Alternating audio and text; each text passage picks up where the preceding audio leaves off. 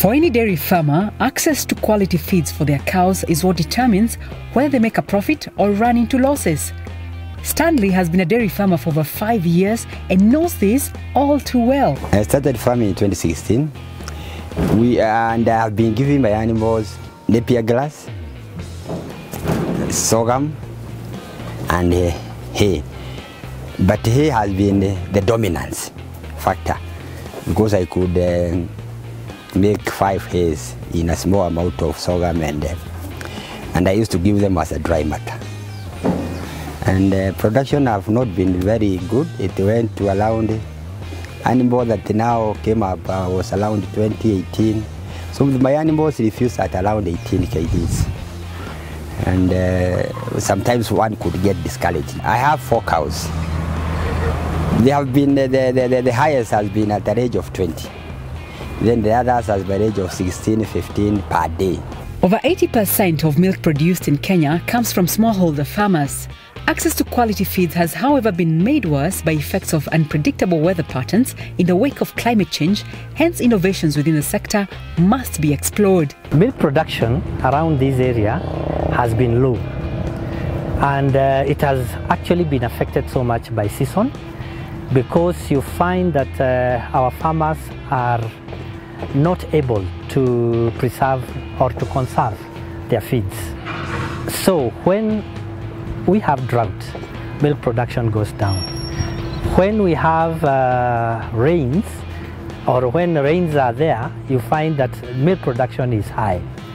So this one you can attribute to our farmers not having good feeding programs and not having good feeding plans. To address the current cow feeding crisis, Performita, a leading dairy advisory company in collaboration with other sector stakeholders, is championing the CashCow initiative to accelerate production of fodder to industrial volumes. Under this model, the fodder producers and other actors in the fodder supply chain are financed to scale up so that dairy farmers are guaranteed availability of quality fodder all year round. The agenda for the sector is production of milk, to produce more so that we have enough for the country and also to export milk. But then for farmers to produce, they need to make a profit. So it's also about productivity. So Performita is coordinating the private sector players, public sector, and everybody else who is involved in the whole campaign about productivity and production. For it to happen, it is to move farmers from the way they are feeding now, which is basically they feed based on what they get, instead of feeding what a cow requires. So we have to move farmers towards feeding rations, because we have high genetic animals, and what we lack is right feed for them. What has been happening is in the industry is the dairy industry has predominantly been financed on the upper parts of the value chain. When I say the upper parts, I mean at the point where the farmer milks his cows, takes the milks to the cooperatives or processors. That is where most financial institutions intervene. But as Family Bank, we want to be different. We want to start with the farmer from where it matters, the animal nutrition. Because unless we address that, milk production will still remain a mirage. The reason why I said in this innovative way, we are impacting the farmer, but not directly. We are looking at which is the best touch point that we can touch to reach the masses. In this case, if the cooperative with its affiliate farmers onboards into this partnership, then they have access to quality feed, which now they can distribute to the farmers. As a starting point to addressing the feed challenge, the CashCow initiative ran cow feeding trials with farmers from 3 fodder-deficient counties, that is Nyeri, Nyandarua and Kiambu counties, to demonstrate to farmers that their cows can produce better if they are fed right. So what we had observed in our usual consultancy and advisory activities with farmers is that farmers for a long time have been doing very well on breeding. So their cows are well advanced on genetics. But for feeding, they have actually been feeding cows to fill the stomachs of the cow without a lot of observance to quality. So farmers actually feed what they get. So cows therefore produce perhaps even half or slightly above half of their potential. So farmers don't make money, even when the price offered by the cooperative is good. because the productivity of the cow is very low. So we wanted to sort out that. Can we avail the feeds that the cows need and ensure that the farmers can access them? What we also wanted to demonstrate is that we just pick that cow and show the farmer, look, your cow, which has been giving you 10 liters, can actually give you 20, and you still make a higher profit than you make at 10 liters. And we have been able to demonstrate that. So far, we've done 3 feed trials in 3 cooperatives, and all of them have shown between 50% and 100% increase in milk production in 3 weeks of feeding the right diet to the cow. I came to learn about the rations when the performata group through the Okarao dairies visited me. I was lucky that one of my animals was to be the experiment, and in the due course of them coming, because of that experiment on that one dairy animal,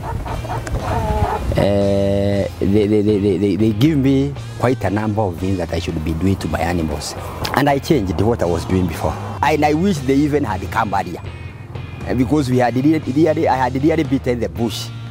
Now you can see from 52, after the performata people came and they showed me on how to reduce this, add this, I have been able from 52 to go to 84. So within a spare of those a month, I'll be able to add about 30 liters of milk. And that has been great. And I'm continuing. And I'm telling you, when I continue with the kind of education that was given by the performata group, I'm going to 100. It's not just about mixing feeds, but making sure that they are nutritionally balanced and sufficient intake in line with the cow's weight and production stage.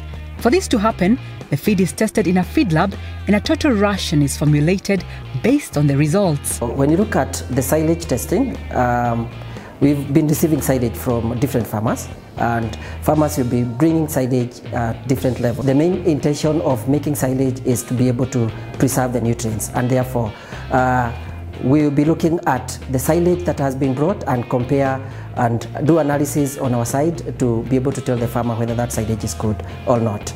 For instance, we have this silage that has been well done. You can see the particles have been well chopped off. You can see that it is of uniform quality, uniform sizes. This has been well done, and even the preparation of this silage has been well done. Same to this one. If you look at the particles again, well chopped, and we have the cobs and the maize stalks and the stovers all over well distributed, and this gives us a very easy moment when we move to the next step of analysis, or the preparation step and then the analysis. But we still have some silage that will come in and doesn't meet that quality criteria, and if you look at this silage, still shows that there's something to be done at the farm level to be able to make it of the same characteristic like what we've just seen here. So if you look at this, you can see that we have some particles that are already decomposing, and this doesn't make a good silage even to move to the next step. And in this case, we'll advise the farmer that they need to do something before we even test the silage. At crop nuts, we are looking at the nutritional levels of the silage.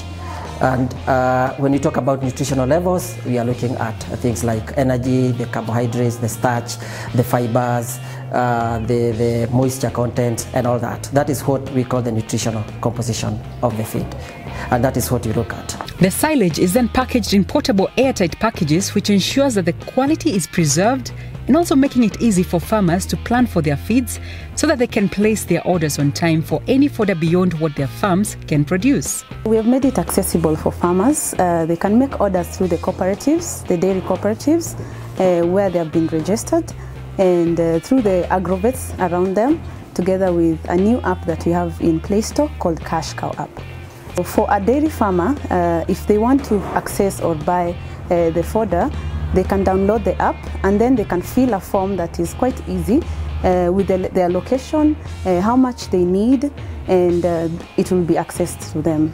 To scale up adoption, dairy cooperatives in Kenya are a great resource in reaching more farmers. CashCow is currently reaching 45,000 farmers through 7 cooperatives already onboarded, and has contracted 1,300 acres of fodder for the next season, which begins in 2022. The issue of feeding here in Nyandarua that has been the biggest challenge is that most farmers feed from natural pastures.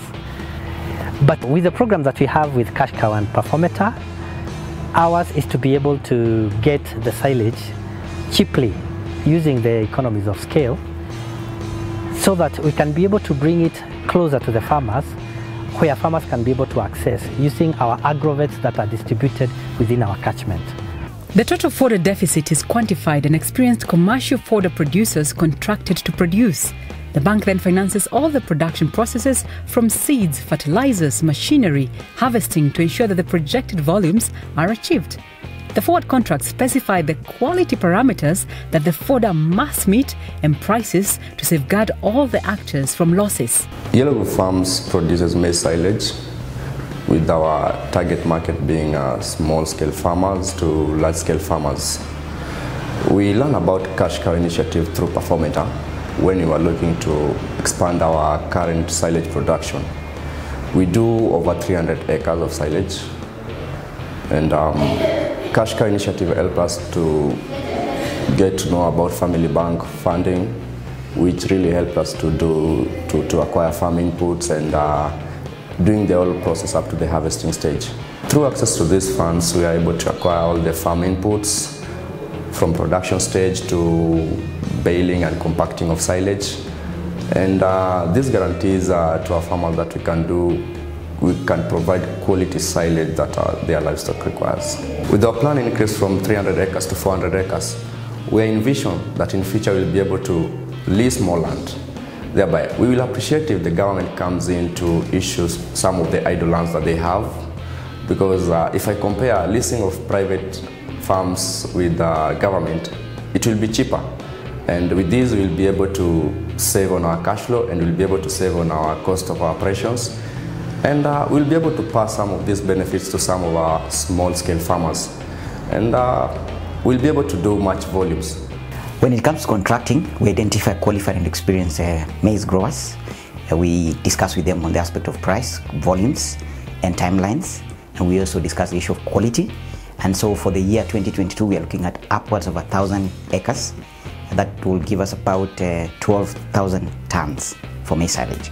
And this volume will assure farmers that when they sign in, they will be getting all year round supply for maize silage.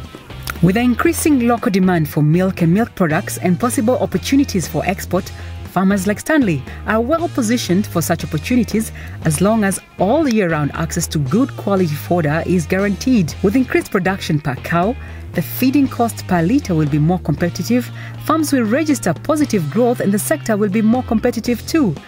But what needs to happen for this initiative to be successfully sustainable? For this to work is that the outsourcing system has to work. Now that outsourcing system can only be done through the cooperatives. So again, we work with cooperatives. We capacity build them to ensure that they help plan for the farmer and then outsource, because at a cooperative level, you have enough economies of scale, for example, to go and look for a large-scale farm and produce fodder at scale. When you produce it at scale, you get it at, the quality is right, you're able to use machines, the cost is also much lower. So with that, you actually unlock the wealth at farm level. So that's important. But because you want to produce it at scale, what else is important? You have to get that land and you have to lease it.